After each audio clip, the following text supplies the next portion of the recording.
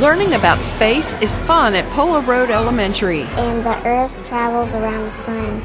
I found interesting that Saturn has rings around it. For 2 days, students learned about and participated in space-related activities.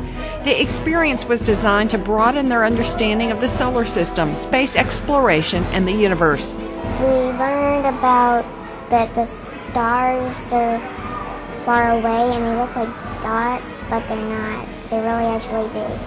Hands-on activities at 5 different learning centers included the Richland 2 Star Lab, a walk on the lunar surface, a Minute to Win It Planet Identification Challenge, interstellar spacecraft design, and an intergalactic experience on the iPad.